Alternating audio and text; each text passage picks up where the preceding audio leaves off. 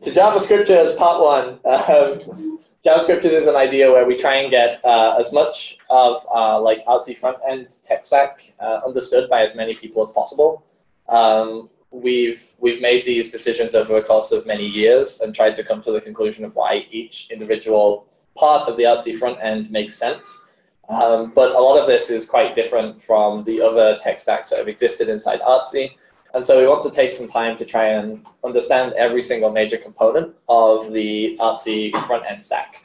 So we're going to go from React, which is where we'll start. Then we'll be moving through to TypeScript to, then we're going to talk about state in React. And there's two different alternatives to how we deal with that, both local state and external state. You'll understand as we get there.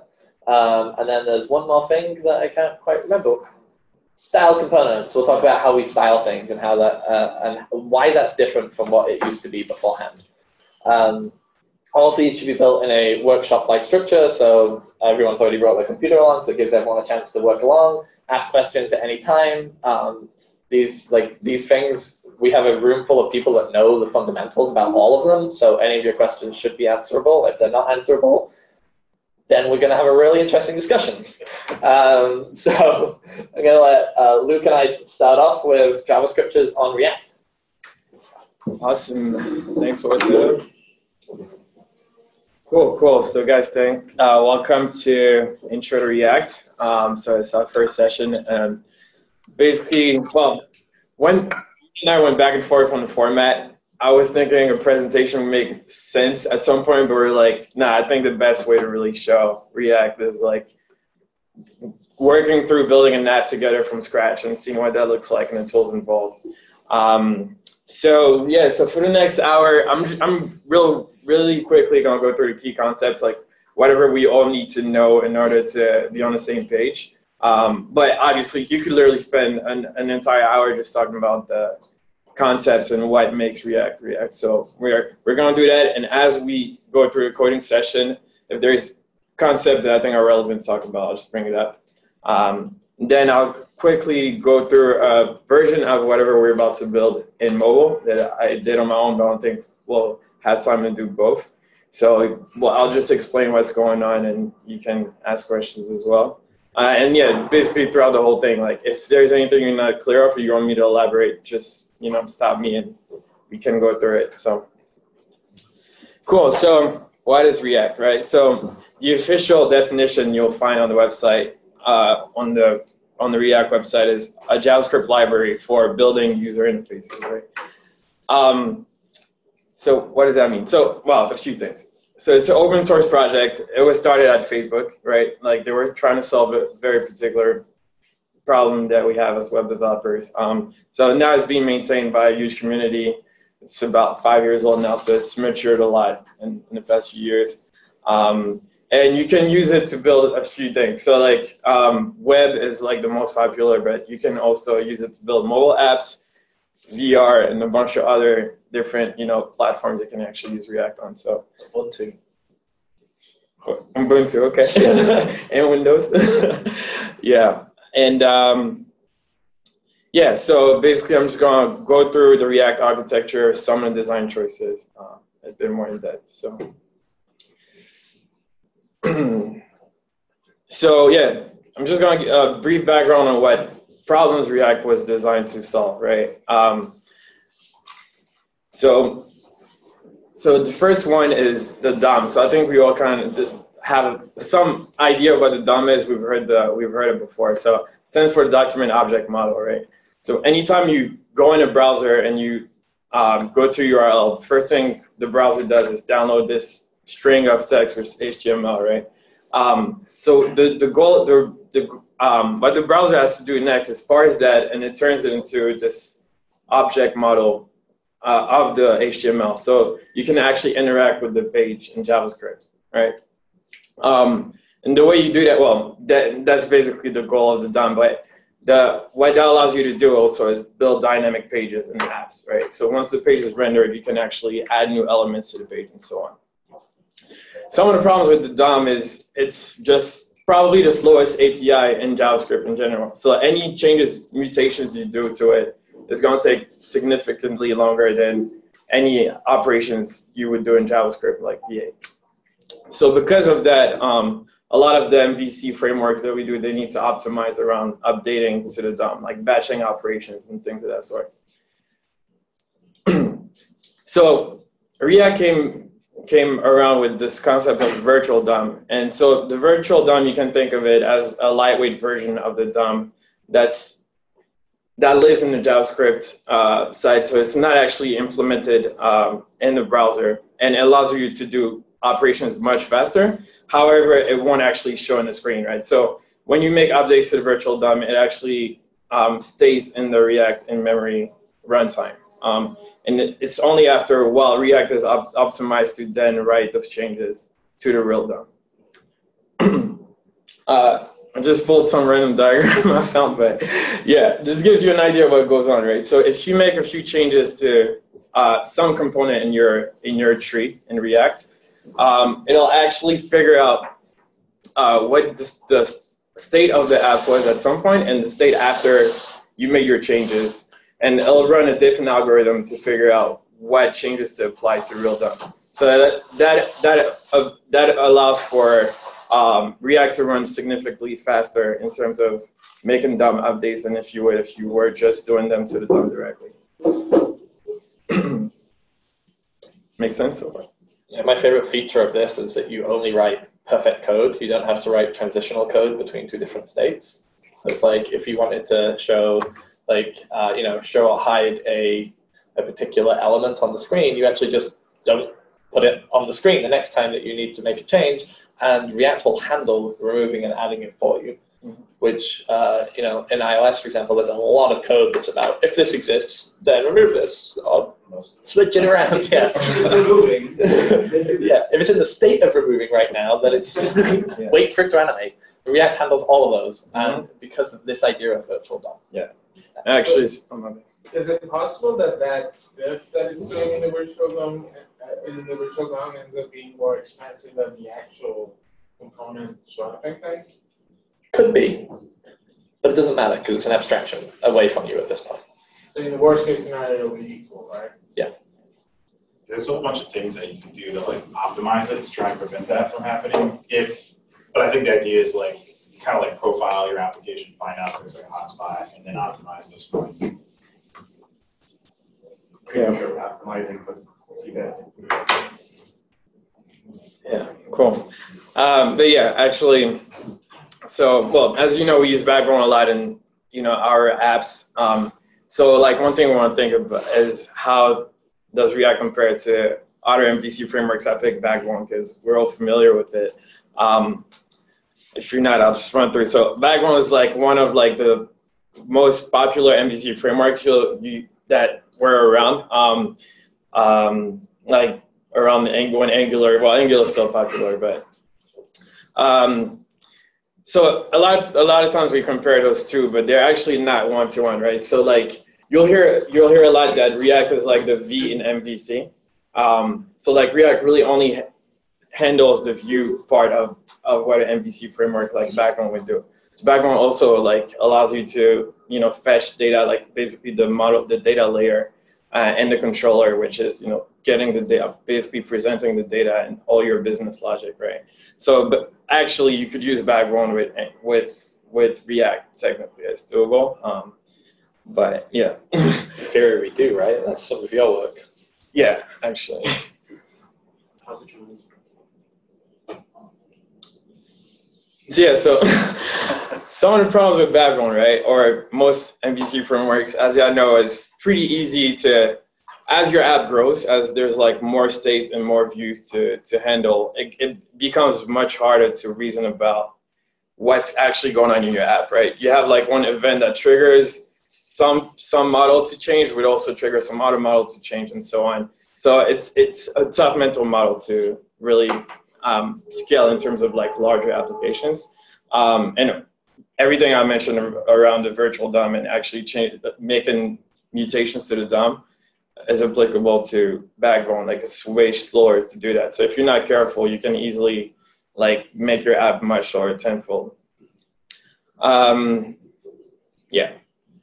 Versus React, right? So React really changed how we think about developing the mental model around developing applications, right? So in React, there's this concept of data, one-way data flow, meaning that the data usually only goes one. Well, there are cases where when that's not true, but for the most part, when you develop your application, you have a top-level component, and the data just goes through like your tree of components, but it usually only goes one way. Makes it a lot easier to reason about the state and, well, basically the data flowing through your app. Cool.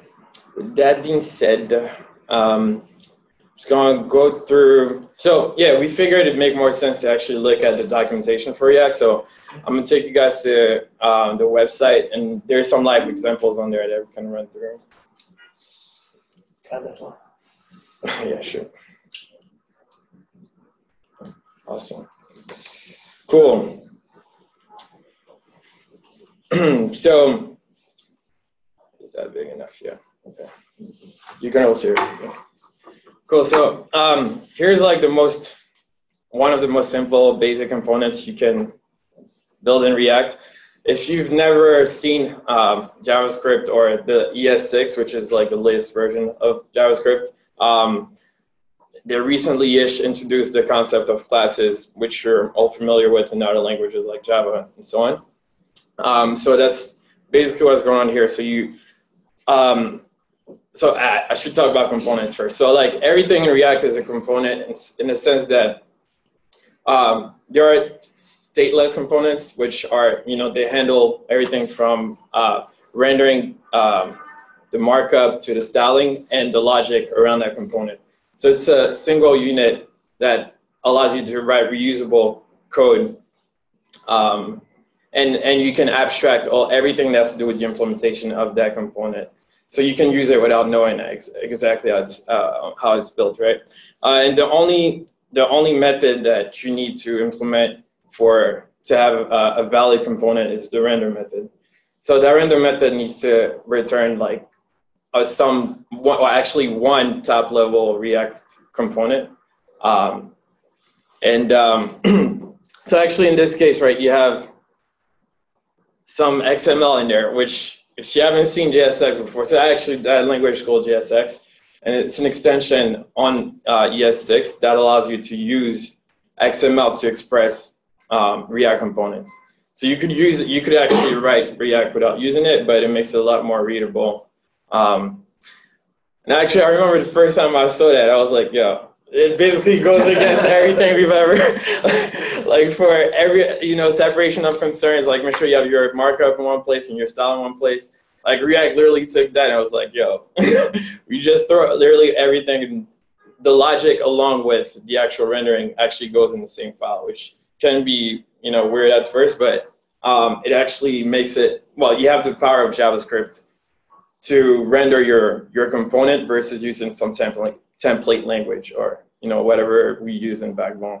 Don't worry, the lack of separation of concerns is going to be a focal point in this. Yeah. So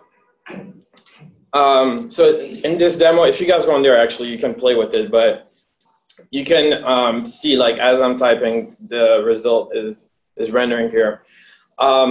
So just to break down that line right here, so the React DOM.render, you don't see the imports statements actually in this example, but if you were actually to build this in a real app, you would have to import React and React DOM. So React DOM in this case is what we call a renderer for React. So the implementation of the virtual DOM and algorithm we're talking about was split at some point when they introduced React Native. So you could actually use that React code in in different renderers, and that's how you actually render to the DOM. For example, I have an SVG renderer that I built. It takes something like that and turns it into an SVG.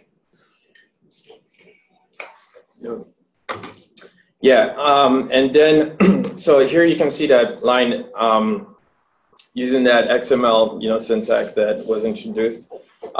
And so it's basically passing in a prop. So props is how you get data from a parent into a child for the child to do something with it, essentially, right? And in this case, it's just passing a name property, and you can see it's being accessed here. So it's like the most basic example you can think of, but it gives you an idea of how you compose, various components to build something bigger, basically. The next example, I'm not going to go in depth in it, but basically it introduces the concept of state in a component. There's going to be a whole session on that, so I'm not really going to go in depth, but yeah, props and state are different, and it can be confusing when to use one over the other, but Are props immutable? yeah, so it's recommended, like props, the idea of props is once it's passed into the component, it should stay the same throughout the life cycle of the component. So it'll warn you to if you try to mutate it. I think TypeScript won't even allow it. Straight up, your compiler won't let you. Yeah, it won't let you. Cool. So, all right, I think that's decent of an intro. I think we can go into building something small. So if you guys installed Node, create React app. yeah, Node and create React app, which is like this command line tool to bootstrap a React app, and it'll install the server and stuff. But we can do it real quick. One quick thing about create React app is that it's just like a good JavaScript development environment. Like even if you're not even writing React, like it has like modern JS and it like reloads everything for you and gets linting. It's like a great starting point. Yeah, absolutely. Some of my friends are building like their entire business off a single create React app. Like it can take you from like a tiny demo like this to a full like artsy force level app. Yeah, and actually we'll talk a bit more about the server and some of the configs in there. But so yeah, I already have it installed, so it shouldn't take much time. But if you run it, you should have that there. And then what you want to do is run create React app, and then just some name for, I'll just call it React RT demo. Just name it whatever you want. Now everyone's going to be hammering the internet at the exact same time. So what it's doing there is it's installing all the dependencies you need to have a page running essentially with the server and all the dev dependencies needed as well. That's a question about dependencies. It's a naive question, but what's the difference between yarn and NPM when it comes to dependencies? Not a naive question. It's nuanced, but they both have different algorithms for deciding a hierarchy of dependencies. So Node is pretty unique in that you can have multiple copies of the same dependency in the same dependency tree, right? So I could have, let's say reaction, right? We could have 3 different versions of reaction in the same app if we wanted to. I mean, we don't, but each of them have different ways of trying to like shrink down that tree to be as small as possible. And that's the biggest change nowadays. Plus we just like Yarn because it has a nicer command line and does caching better. A small So if you want to add a new dependency, you just use yarn now. Yeah. Yeah. All our documentation everywhere will generally say Yarn in the JavaScript projects. When Yarn first started, like its like big selling point was that it had a log file, whereas before it's like you could go and deploy your app to production using npm, and like as it's fetching your dependencies, there's like a minor change your app would break because there was no explicit log file. And so Yarn introduced that, and then npm went and created that. And I did that as well. And when it first came out, it was like 10 times faster in certain cases than npm. I don't know if that's still true, but It shouldn't be at this point. yeah. But you still need both of them. Just you install yarn. Mm-hmm. Yeah, Node comes with npm and Yarn is a separate install. Yeah. That's also the confusing bit, that npm is both client to the package management clouds that is npm. And Yarn makes use of the same cloud, but it's just a different client. Yeah. So the npm tool on your terminal, that is the client we're replacing also with Yarn. Oh, They're so still Yarn making still use of the uses the NPM. same. Yeah. They want to be like abstract. They actually asked if CocoaPods could be like something that Yarn could handle as well, for example. So they just see themselves as a dependency manager of things. Just happens to be focused on JavaScript. Mm-hmm. Cool. So yeah, actually, so what we were building, I figured we'd do something kind of relevant to what we do here. So I just went through metaphysics and pulled the most popular artists like from the query. So that's what's in that JSON file that's on the GitHub repo. And basically, we're just going to go through the exercise of building components to render that data. And just get an idea of what goes into, like the design choices that goes into it. So once you run that command, you can CD in there. Use whatever editor you want. I think most of us use Visual Studio Code, but it's up to you. I got noticed that I also need to do the npm install -g of flow -bin. That's optional. Okay, If it's it kind of popped up. if it forced you to do it, but Right. no. Okay. That's like an alternative type system. Okay. Yeah. So so that the create React app script gives you this file structure as like when you initialize a project. So right away you already have you have index.js with the rendering of that of the top level of the root level component as we were looking at before. It also imports CSS, which is enabled by some Webpack plugin, but essentially you get that for free. You don't have to do anything there. So if we go ahead and run it, It's just running Yarn start in the same folder, so you can never do it for VS Code or in the previous terminal. yeah. Should mention that. So yeah, so that's the page that you get. And right away you see it says to get started, edit the source app.js file and save to reload. So it already has what we call hot module reloading enabled. And what that allows you to do is make changes to your implementation in your JS files. And at runtime, while it's running, it'll actually swap the implementation of the code for you while keeping the state. So you can. I don't think it does it for React App. Oh, it doesn't? Mm-hmm. It'll do a full, but it's really easy to add. Yeah. It's like 3 lines of code. Okay, so it doesn't keep the state part, you say? Yeah, it should like reload the whole thing when it hits it. Oh, snap. Okay, sure. What do you call this? You call this live reloading instead, right? Yeah, it's live reload. Yeah. Okay. Well, yeah. Small nuance. Okay. I guess it doesn't do that. So If you wanted to do it, it's just if module.hot Right. reload. Yeah. Just add that. But yeah, if you work on 4, so other projects, we have that in there. But yeah, live reloading is also, I guess, pretty good to get started with. Acceptable trade-off, right? Yeah. So yeah, so as you can tell, as we make changes here, it shows up on that side of the page. And so like a quick thing I want to mention is the code in that component looks basically, it looks like HTML, but it really isn't, right? Keep in mind, these are actually components there, and that code actually gets compiled back down to regular JavaScript. Cool. So in React code, if you like open their source code, there is a div. As div is a component. Yeah. In that. Mm-hmm. Yeah, and when you import React, it actually imports like all the HTML like tags for you. So that's why it looks like you're just writing HTML, but it's really not.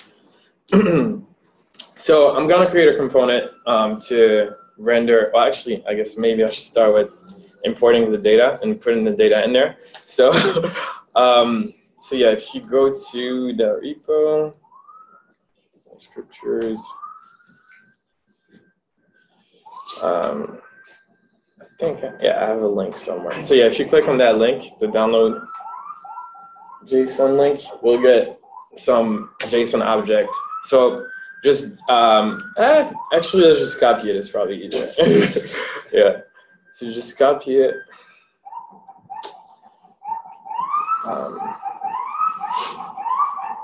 So yeah, you just want to throw it in the source file. Just create like artists.json and just paste that stuff in there. So we have some data to work with. And then you can go ahead and just import that. So you just do artists data from artists. Actually, I found out from Orta you don't have to put the file extension for JSON, and it gets imported. So I didn't know that. Yeah. So yeah. So now we have some data to work with, and I guess just to make sure it's what we expect, I'll just console that out. I think you guys are all familiar with the dev console in Chrome, or I don't know which browser you're using, but open some JavaScript console. And anyway, so the data is there. We can use it.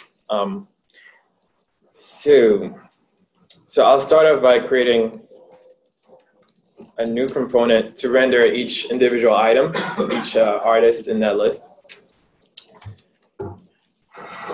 So you want to extend the component class in React, and then we're going to define a render function. So one common error people run into a lot when they first get started with React is sometimes you don't really, like, I guess you'll get the error. I can show you the error actually, but but if you add two, you can only have one top level component being returned. They added support for what we call fragments, I believe, in React 16, but it's recent that it's been introduced, but for the most part, you'll see only like a top level component, whether it's a div or something else. Eventually it has to become one. That makes sense. Yeah.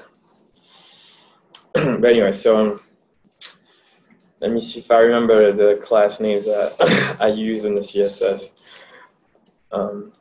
Okay, but anyway, so yeah, that'll be our container for all the data. So the reason why you had to do class name and not class there is because it is a React component, but they couldn't use class. Yeah. So they had to use class name. So right. Yeah. So and class is a reserved keyword in JavaScript. Mm-hmm. It is artist item, yeah. Mm-hmm. Cool. So let's just, I guess, print out the names for one thing. So to do that, we're going to access the props object that we'll be passing in later when we render those elements. But just assume there's a name prop that will be passed in. So this really tripped me up when I was first learning JSX. Mm-hmm. In order to get JavaScript evaluated in JSX, you have to surround it by curly braces. Yeah, good point. Yeah, so that's how you put in some JavaScript code inside of your JSX. So and then we can go ahead and actually render our newly made component. So what I'm going to do here is use the map method that's on the array class in JavaScript. And what that'll, basically I'm just mapping the JSON objects to React components. And then we'll just add that into the render function for the app, essentially. So, no, sure. So I need to pass in, yeah. Item.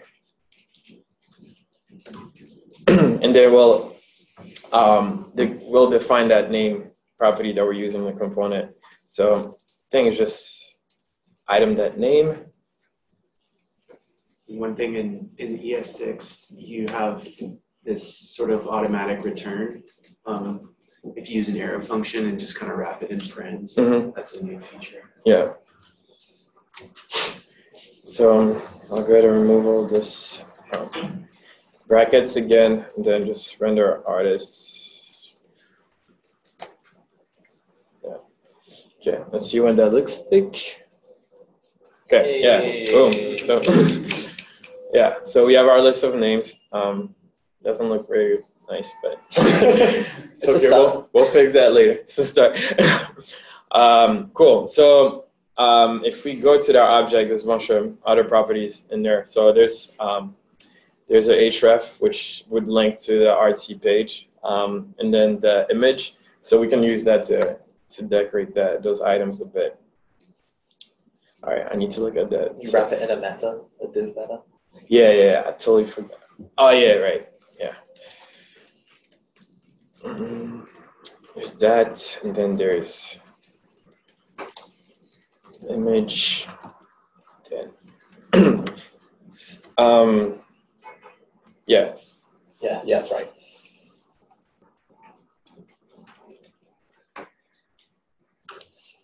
So for styling purposes, I use the background image CSS property for that image div. So once we bring in the CSS, it'll actually, add all the styling to it. But yeah, I guess I should mention that all HTML tag, like React components, have style as a property. So you could just pass in, any CSS you would define in the regular CSS file there. Tutorial. If you're creating your own component, it's like one thing that often happens is like you try to add in a style tag. You're like, oh, it's not actually styling anything. It's because you have to pass the style tag down to your div. Yeah. To actually apply it. Cool. For meta, I think it's Got a H3 in there. yeah. Oh, that's where so the name goes in there. So yeah, you could. So the reason it's structured that way is for the CSS to just kind of work. But if you move your name H3 tag inside of a meta class, it'll apply some styling to it, and also we'll put the bio in there. Are those backticks for the URL? Yeah. So this is what we call a string template in ES6. So it allows you to interpolate some strings inside of a string. So the syntax is backtick URL, and then $, and then curly brackets, and you put the stuff in there. So by default, strings in JavaScript, when they're like double quoted or single quoted, just don't do any interpolation. You would normally have to finish it, do a plus, and then put something else at the end. So they introduced a third signal, but a second type of string. Yeah. Cool. Let me see. I think I'm forgetting something. Yeah. All right. Actually, that should do it. So let's see what that looks like. It's not gonna look very pretty, but thank God, Katarina's not here, so so good. Okay. So this props.image.url. What's the JSON look like? I think we have to pass the item properly, right? Oh, yeah, you might not put it down in the props at the bottom for now. Oh yeah, that's right. Yes, thanks. So we need to actually pass those in. There's technically a way to make this work without declaring each property, but just to make it explicit, I'm just going to do this here. But you could do what we call an object spread, which we actually do a lot, and it just would copy all the properties of a JavaScript object as props to the component. Actually, I mean, I can do it just so you probably makes more sense. I can do it here. I think from like a React perspective, though, it is kind of better to be more explicit. Yeah. So like you can always be sure of what the bounds of the API of your component is, as like someone coming onto a code base. Yeah, absolutely. Yeah. Yeah. I agree. It's magic that you can choose to use. Yeah, so yeah, just to be more explicit and know, so you'll see in TypeScript, we actually have the concept of interfaces for components, but since we're using regular JavaScript, unless you have the props defined, you'd have to go to the implementation to find out, what properties are exposed.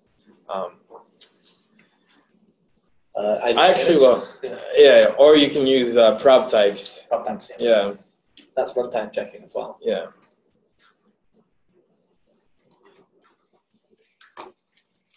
Okay.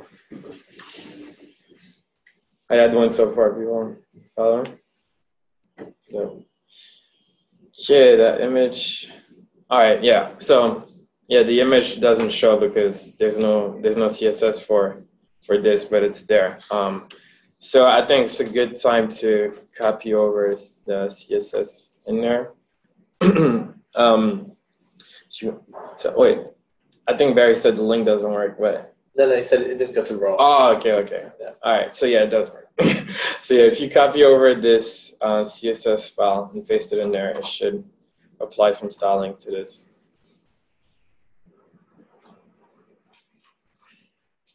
Yeah. Hey. Boom. There you go. So cool. So yeah, super basic. It doesn't do much. I was thinking about adding input and filtering and stuff like that, but this is actually I would say at least over 50% of what we do at RC is displaying some style JSON, I guess. So this is actually pretty relevant to what we do here. So yeah. A few things that we do if this was actually production code, like you have a lot of times, you have, well, I guess a good pattern to have is to only have one component per module, if you will. So a good practice there would be to move that new component we created into its own file and import it in. So A module is a file, basically. Yeah. So you just copy that over. We need to add some imports. So just React and component here. And then to make it available, you need to export that component, right? So you could do it default. Because you want to say why it's not good, I forget. Okay, so if you do export default, that means that anyone from any other file can import it and name it whatever they want. But if you just export it like that, then when the module bundler is searching for the file, it knows to look explicitly for artist item. Mm-hmm. So it makes it statically analyzable, and it prevents things like drift from occurring. Cool. So you want to do that. You saw autocomplete right there. Yeah. That's not possible with export, default exports. But anyway, it still works. We just move the component somewhere else. So at this point, what's really cool is you're just using this component without needing to know how it's implemented, right? All you need to do is pass in your props, and as long as there's the API is not misleading, you can just kind of go by what is defined to use it, right? And we do a lot of that with Reaction and other frameworks or libraries we use as well. Anyway, so that's that. I'm going to show you, I guess, a mobile version of this. It's not styled, but it's basically the same app. Really quick. Yeah. What's up with the key? Yeah. Oh yeah, sure. That's a good point. So if you have a list of items in React, for the def algorithm to keep track of each component, you need to give them unique keys essentially. Since we have a list of artist items, we just need to define a key here. So I'll just use the ID, which is like globally. Do you have it in the JSON? I think so. If not, you can use name, right? Oh yeah. In this case, name. Yeah, in this case, name is fine. Yeah, okay. I don't have an ID. It's in the JSON. Cool. Oh yeah, no, it is. So yeah, so now you won't get that error anymore because each component has an ID. As a key. Cool. That's a good example from Ashkan's question earlier about the efficiency. If you have an item in an array and all of them don't have a key, then realistically you have to reload that entire array every single time because you can't know what has changed inside it. Yeah. So is the, coming at this from a more object-oriented perspective, I'm used to having an artist item and passing in a model. It seems here it's more like I'm passing in the primitive values that it needs. That's sort of the style. Yeah, I think we do pass in models. If you look at the code and Reaction. Both actually, both Reaction and emission. You'll see a lot of times we pass an artist as a JavaScript object. But at this point, it's also because we're using TypeScript to define all our types and so on. But Actually, I don't know. What's a I good? honestly don't have a strong opinion on Yeah. both. Like the problem, we have different opinions, which is reasonable. Like Relay, for example, simplifies that so much that you probably wouldn't write it where you just did this. You would pass the entire object because we know, because we can guarantee with compilation. But for like leaf objects like this, then I would probably try and put the exact bits of data that you would put in. So it's a matter of like some nuanced opinion. Mm-hmm. Yeah. Yeah. Thanks. Yep. Any other questions? Nope. Awesome. Cool. All right. So now I'm just gonna load the pre-built app I did. If you want, so in order to run this part of the workshop, you would need to have Xcode installed, which is kind of why I'd rather not get into this. Spend an entire hour just on that. So yeah, I'll just show you guys what it looks like. So similarly to create React app, there's also another tool called Create React Native App, which does a similar thing. And it comes with, so there's a company called Expo. They build tools around for developing React Native apps. So yeah, anyway, that's what we're going to be using here, and I'll just show you what it looks like. Cab's startup Arena, for example, built their entire React Native app in this. Yeah. So it's actually pretty cool. Once you run, I already had to run Create React Native app. So when you run yarn start there, it's going to start the React Native packager, which is the equivalent of the server we were just playing with in the web version. And one thing you'll see is like this huge QR code in the thing, but that is actually, so Expo have apps you can download in the App Store, both for Android and iOS, and it's like a sandbox with all like native code. You need to run your JavaScript code already pre-built in there, so you could literally send a URL to someone and they can play with some React Native project you've been working on. So that's kind of what we're going to do here. So for iOS, it actually lets you put in your number and it'll text you like a link. So I'll show you guys what it looks like on my phone. Quick timing, nice. Yeah. No. Oh, I think you can't do it because he's recording. You think so? No, it might be. Let me try again. I think it might be iTunes. Yeah, boom. There you go. So good. Okay, cool. So, all right. So anyway, so if I do this, you'll see I get some text technically. Yeah, there you go. So that's the Expo link. You can just open that. So what it actually does once you load it on your phone is it actually built the JavaScript on like just for that request. So you're literally like doing a request acceptance on a native app. So all these, that's like the same code, the same thing JSON we're looking at, but with native views. And anyway, so it's super fast. I mean, there might be some lag here, but on my phone it's super fast. It's pretty simple, but you get the idea. Like you're actually running native code there.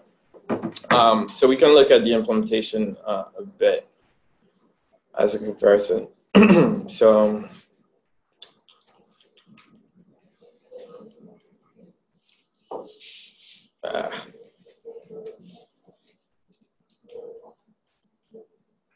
sure.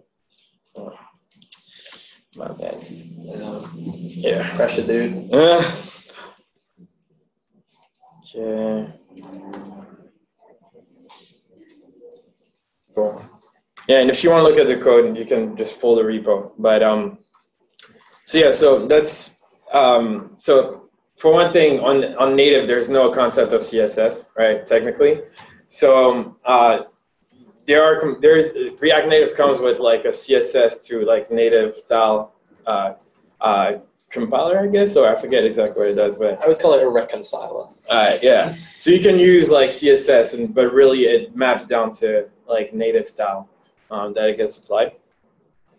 And But only the Flexbox part is using Super. right, only the Flexbox API, which I don't know if you guys have like written an iOS app in native code before, but it has this API called auto layout to usually do layouts in your code, which is a lot more verbose and difficult to learn. So the fact that you can use Flexbox to make native apps is actually pretty awesome. Yeah, it's a unique feature. I'd argue that auto layout is more powerful, but considerably more complex. Yeah. Like maybe 2 orders of magnitude. By far. But anyway, so that's the code for that super simple view, but it gives you an idea of how it compares to the JS side, the JS implementation. I guess we can literally have them side by side and look at what's going on. So as you can tell, I also have an artist item component. So, and the API is essentially the same, right? You're passing the same props. The only difference is I'm not using a div in there. It's actually using some React Native components to build like the building blocks, so the image, the view, and so on. So there's a list of them. Obviously, you can go in the docs and see what's going on. But the great thing is, as a web developer, you can like go into a mobile app code base and know basically what's going on without having to deal with native code like Objective-C, which is pretty powerful. And also, one great thing about React Native is you can actually also do, the real hot reloading thing. So anytime you make changes to this, it actually shows up on your device in almost real time. And like doing that, basically in Xcode, it would take just about like 10 times longer to change something, and then you'd have to recompile it and see that change. So it would be about 30 seconds for Eigen to see a single change. And it's funny too, because like if you're working in a mission, it's actually faster than the web, like our web hot reloading, like kind of significantly faster. Wow. Yeah, it's like very sub-second, like maybe 200 or 300 milliseconds. Yeah. Going back to the web after working on React Native, you're just like, ah, damn it.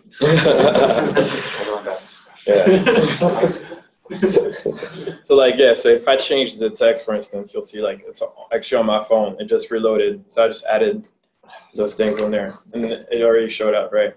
So yeah, I think that's pretty dope. Yeah, to those not familiar with native development, this might seem trivial, but this is such a time save. Like the amount of time we save as native developers at RC over a year. Uncalculable. Mm-hmm. I have a question. So this class, I guess the data class, is it possible to also share them between different implementation, like in say in our Force and Eigen or the native implementation, the stuff that's actually like just getting the data and reading the data? Are you sharing it? So that's actually one thing we want to work towards. So you'll see in I guess in the style component session, we'll hopefully kind of touch on that. But there's a native version of style components, if you will. So you can actually write some CSS to style your components, and that technically we could reuse between the web and native version. So it's something I think we should definitely explore, and as we're consolidating our styles. But at this point, it's not really the case. I know some projects actually, there's a project called React Native Web and React Native Mobile. So you could literally use the same building blocks like view, image, and it actually would render both in web and mobile. But we don't use it at Artsy, but it's possible. Yeah, a way to think about that abstraction is that what if you had the same code except where you had artist item, it was just different on iOS and different on web. So almost all the code is the same except the one end, like the leaf, if you will, the last part of that tree. Yeah. Yeah. But for instance, so flat list is, as you know, in mobile, it's usually like a list of items. So it's like a native implementation of the Liz view that you would see in iOS.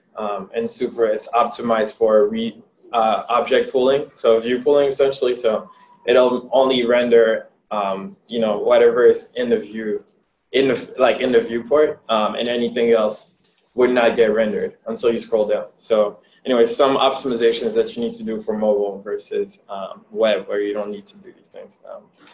Yeah, because you get Chrome doing that for you under the hood, basically. That's why you see a white screen when you scroll fast. Yeah. Maybe to tag on to what Oksana was saying, I think one total code sharing is obviously a nice thing, but React specifically talks about, rather it's a play on like from the Java time when there was like write once and deploy everywhere. React specifically uses learn once and write everywhere. So the difference being, you know how React works, how the concept of components, props, state, and whatnot, but the APIs might be, but the building blocks might be named slightly different depending on the platform. But mobile developers that are used to React on the web have contributed to Emission, which uses the different building blocks. Yeah. And that's like one of the key fundamentals. That's what changed the like Artsy's engineering culture considerably. The ability for us all to be using the same like group tools instead of having very siloed like separate teams on the front end. Cool. So yeah, if you want to run this, like I mentioned before, you got to install Xcode because it actually compiles it's actually running.